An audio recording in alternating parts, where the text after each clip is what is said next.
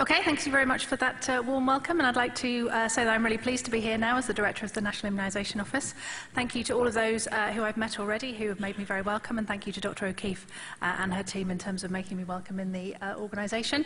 As Kevin said, obviously I've not been here for very long, but I have some experience in the UK before that, so we're sort of going to be talking about some of those things. I'm so glad everyone can be here. I'm so glad that we've got the IT equipment to be able to make this available across the country and to have practice nurses and GPs here as well. So that's great. I would really appreciate your feedback to see if it works and if you think this is a good thing to do again at some point.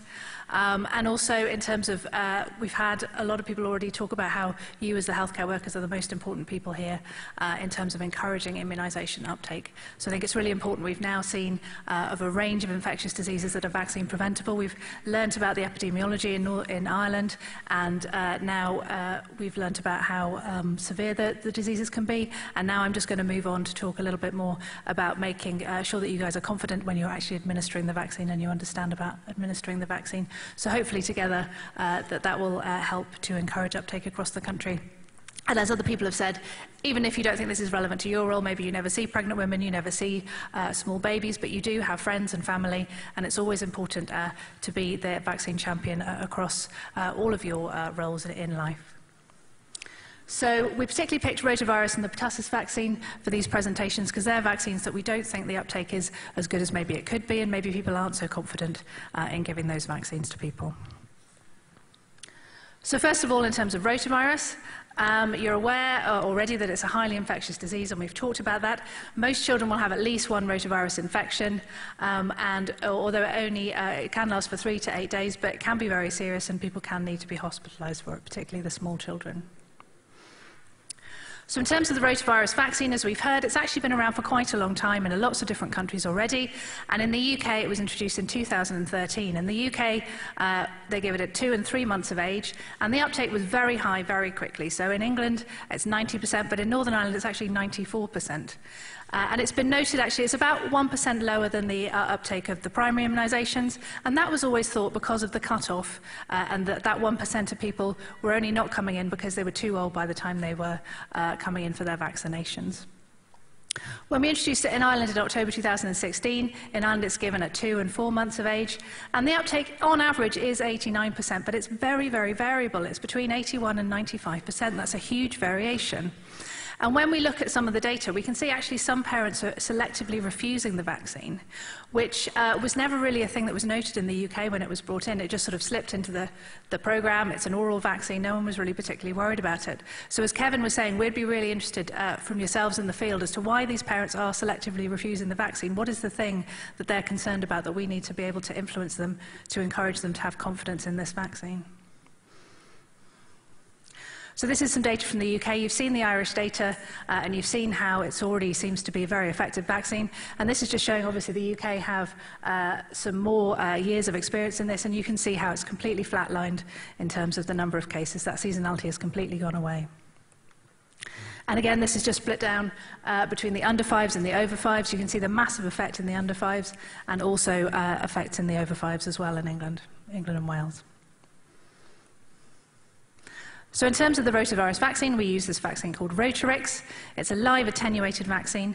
It's very much only for oral use. It comes in a little syringe at the moment, but you can't fix a needle on it in the hope that you can't give it in any other way except orally, although I do know very occasionally people have tried. And actually, for vaccine safety purposes, the company is trying to move to a squeezy tube across Europe, and eventually probably Ireland will move to a squeezy tube rather than a syringe, so you really, really can't give it any other way than orally, hopefully. We do know, because it's a live vaccine, it is a little bit more complicated, and we do get an awful lot of queries for the NIO about the rotavirus vaccine. Can I give it because of this? Can I give it because of that? So what we've done, and you've each got one in your pack, and it's come, hopefully all to GPs as well, is a frequently asked questions. These are questions that we get all the time, and hopefully if you have a look at that and keep that with you, that should answer most of your questions about rotavirus vaccine. Most children can have the rotavirus vaccine, but if you keep that with you, hopefully that will help you in terms of giving it to the right people. No, it's not moving on. Oh, there we go. So our schedule, like I said, is usually at 2 and 4 months. And if you're doing a catch-up dose, if the children are a bit older, you need to leave 4 weeks apart at least. And we have the cut-off age in Ireland of 8 months. So you can't give a second rotavirus vaccine if the child is 8 months and 0 days or older. And you need to have left at least 4 weeks before the first dose. So if the baby comes in and they're 8 months and 1 day, or 8 months and 0 days or older, they can't have any doses of rotavirus vaccine. Now, because it's live, there are a bit more contraindications than other vaccines, so I was just going to go through those briefly. So they're split essentially into 3 different categories. There are some that you're totally familiar with all other vaccines. You can't give the vaccine if someone has had a confirmed anaphylactic reaction to a previous dose of that vaccine or anything that's in that vaccine. And very similarly, the vaccine contains sucrose, so people with these very rare hereditary problems around sucrose and fructose, they can't have the vaccine either. So that's the category of the vaccine constituents, which you should be sort of familiar with. We do also know, and that's why there is a cut-off age for the rotavirus vaccine, that there is a slight increased risk of intussusception, and that's when one part of the large bowel slots into another part of the bowel and can cause a bowel obstruction. That's a treatable thing, but it's something that we wouldn't want to happen too often, so we want to make sure that we have that cut-off age for the vaccine. But infants with a previous history of intussusception can't have the vaccine. And again, that's why we have the cut-off dose of 7 months for the first dose or 8 months or over for the second dose, to try and make sure that we don't have an increased association with intussusception. And similar to that, any infants who have a malformation of the GI tract that might predispose them to intussusception, they also can't have the vaccine.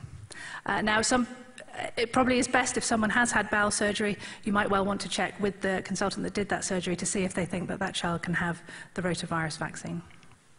And then the last category is people who have a possible immunocompromising conditions, again, because it's a live vaccine. So infants with severe combined immunodeficiency can't have the vaccine, and you need to delay the vaccine in babies born to mothers who have had some of these immunomodulating therapies. And you can see that in the NIAC guidance, and you can see it in our frequently asked questions. But most babies wouldn't fall into any of these categories, and most babies can have the vaccine safely. So in terms of adverse reaction, there is research, like I said, that the rotavirus vaccine may be associated with a really small increase of risk in intussusception within 7 days of the vaccine, so less than 2 cases per 100,000 doses given. But the data from the UK shows that it averts 50,000 hospitalizations for gastroenteritis each year. So in terms of the risk-benefit, it is very much on the benefit side of having the rotavirus vaccine. We do know there are some common adverse events as well in terms of administration, so more than 1 in 10 babies may have some diarrhea and some irritability, but that would be short-lived. I then just wanted to go over a couple of slides of pertussis vaccine as well in terms of the administration of it. So for pregnant women, we've already heard in terms of pertussis in infants that it is very serious and hospitalizations are more common in the under 6 months of age. Helen's going to come and talk about more experience in the UK for that. But in terms of, as Kevin was saying, some of us are previously paediatricians. I remember seeing a very small baby in hospital having coughing fits and then turning blue, and how terrified the mother is. And I just think it was really important to make sure that we can stop that happening to other women. And as you can see from the data that Desmond presented, most of the cases of under 6 months in Ireland, the mother hasn't been vaccinated in pregnancy. So really important to encourage pregnant women to be confident to come forward and have the vaccine in pregnancy. So why do we give it? Well, it provides protection to the mother so that she can't catch whooping cough and pass it on to her baby when the baby's small, but it also protects the baby via transfer of transplacental antibodies. So NIO recommended the vaccine for pregnant women in 2013, and we provide it from the HSE in terms of the vaccine free to all GPs to give to pregnant women. And as we've heard, an outbreak was then declared at the end of October 2018, and then there was an outbreak code so GPs can claim payment for giving the Boosterix vaccine to pregnant women since November. So no pregnant woman should be paying for her pertussis vaccine. She should be able to get that free of charge. So why are we giving it from 16 to 36 weeks? You might remember that when the recommendation first came out, it was 27 to 36 weeks, and then that was changed in September 2016. So now, the recommendation is women get it from 16 to 36 weeks, and that's because there was data and studies showing that the optimal neonatal pertussis antibody concentrations happened when the vaccine was given earlier in pregnancy. It also has some practical advantages as well, so there's more opportunities for the woman to be offered the vaccine. She's coming in more to the hospital and the GP practice. She has more opportunities for people to remind her to get vaccinated and to have that vaccine. Obviously, some babies are already born at 27 weeks, so it gives some protection for premature babies that otherwise wouldn't have been protected. And also, it's important to note that if the woman misses the vaccine after 36 weeks, you can still give her the vaccine. It will prevent her getting the pertussis herself and then give some indirect protection to the baby, but it won't have this placental antibody transfer effect. So in terms of giving the Tdap vaccine, you shouldn't give the Tdap vaccine if there's a history of anaphylaxis to that vaccine or its constituents. As I've said, the same for every other vaccine. NIO recommends that there's no interval required to be left between the Tdap vaccine and any other tetanus-containing vaccine the woman has, for example, if she's had a tetanus-prone wound. You can give Tdap exactly at the same time as the flu vaccine or any other inactive vaccine you're giving in pregnancy, but we would recommend you don't delay so that you can give them together. Give the flu when they're eligible for the flu and the Tdap once they become 16 weeks pregnant. So make sure the woman gets both her vaccines at the recommended time.